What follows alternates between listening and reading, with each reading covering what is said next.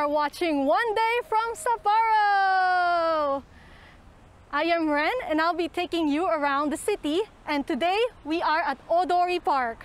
So Odori Park is like the central point of Sapporo, and it divides the city into two parts, the north and the south. So right now we are in the summer and you can see the park is full of really lush scenery. You can go to Odori Park in a variety of ways, by walking, by cycling, or you can even go here through subway.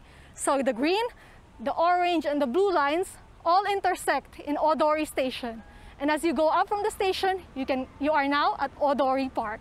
So without further ado, let's get started. Let's go! All right, so the park actually spans several blocks. It's very huge, and there's a lot of sceneries that you can find here. So there's the fountains, there are statues, and there's even gardens. In this part of the park, you can actually find two statues.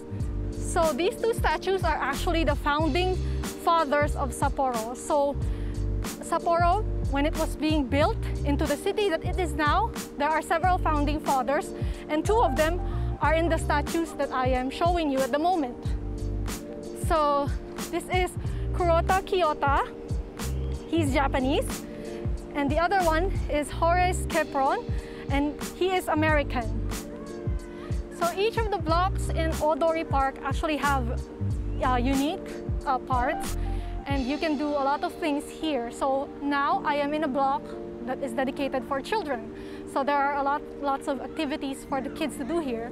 So if you're traveling with kids, I recommend that you go in this part of Odori Park.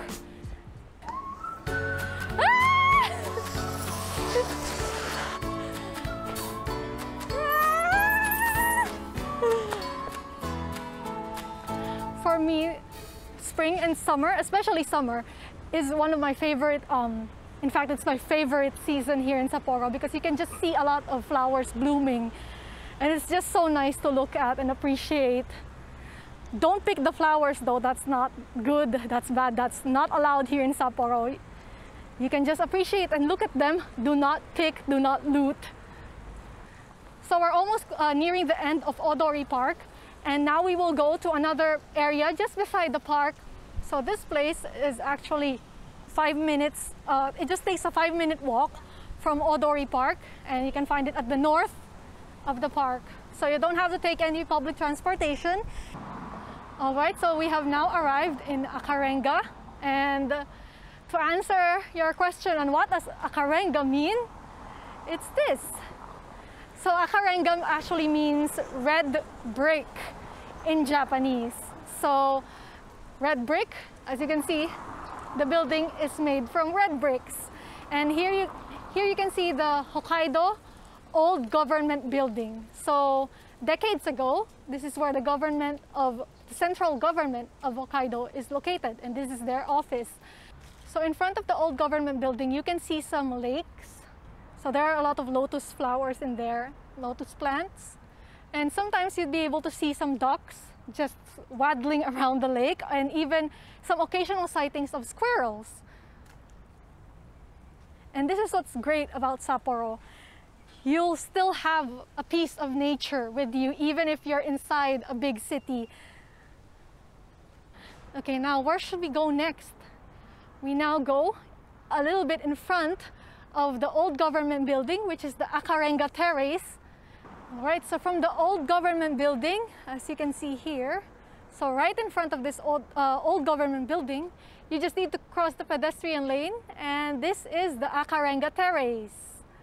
So staying true to the Akarenga word, it's also made from red bricks, and it's just a very wide area for you to relax. And inside this area, you can also find a lot of restaurants. So if you ever get tired or just want to take a rest, or you get hungry from exploring the old government building or Odori Park, you can just walk to Akarenga Terrace and have yourself a bite of food or like ice cream and just relax in the wonderful ambience of Akarenga Terrace.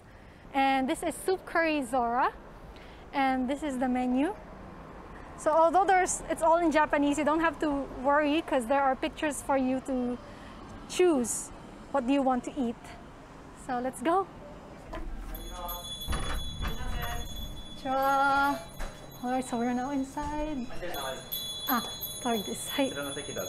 Alright, so we are now seated here. And I'm excited to try their soup curry. Okay, so I've chosen from the menu and I will be taking the Mamuke chicken curry, soup curry. So I'll be choosing this one.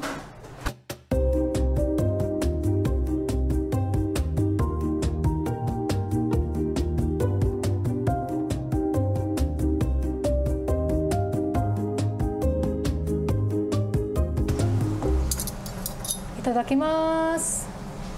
Okay. So here you can see it's more soup.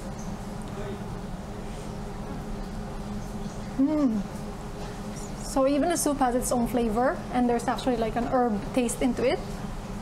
If you like, you can mix it with the rice. So it depends on you and how you want to eat this soup curry.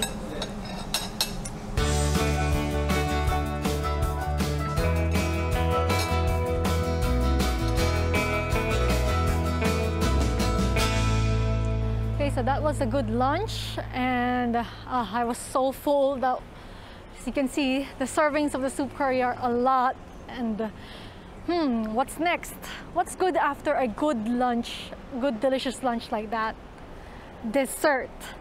So let's go have our wonderful dessert in Kinotoya. So let's walk. We're still in Odori area. And all we need to do is walk around.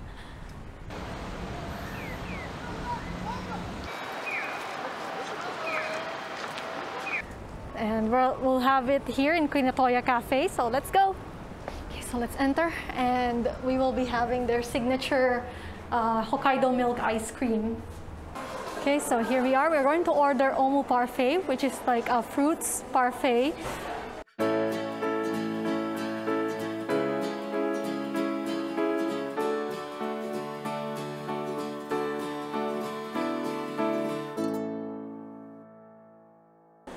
So I ordered omu parfait, which is in English it's omelette parfait, but instead of omelette being eggs, they put fruits.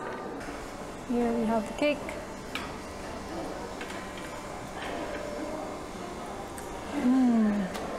So this dessert is actually made from Hokkaido milk, meaning that the milk that was used to make this omu parfait is sourced here locally in Hokkaido. So it's actually very sweet, which is the signature taste of Hokkaido milk.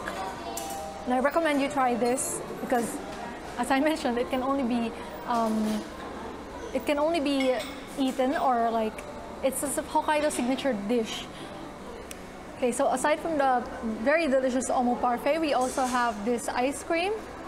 And what's unique about this ice cream, it's made from Hokkaido milk as well. So it has that very sweet taste as well that is very unique to Hokkaido milk.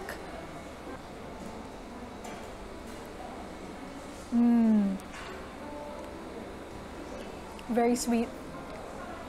So I also recommend you to try this whenever you're in Sapporo.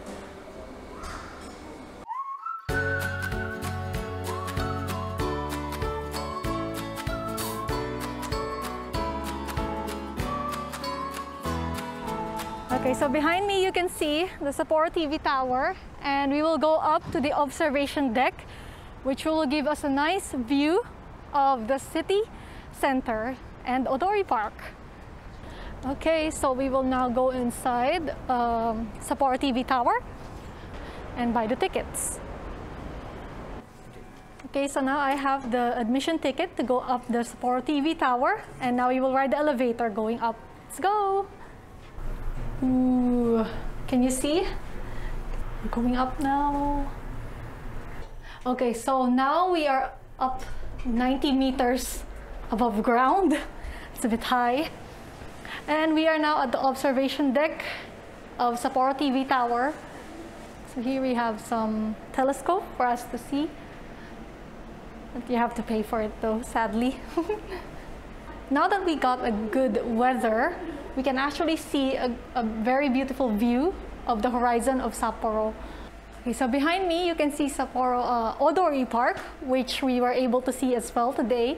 A little bit farther, you can actually see the wonderful mountains of Sapporo. So here in the top of Sapporo TV Tower, you can actually appreciate the view of Sapporo, and not just here in the summer, but also in winter and autumn. So when you come to Sapporo, don't forget to visit the Sapporo TV Tower observation deck. Okay, so that concludes the one day from Sapporo.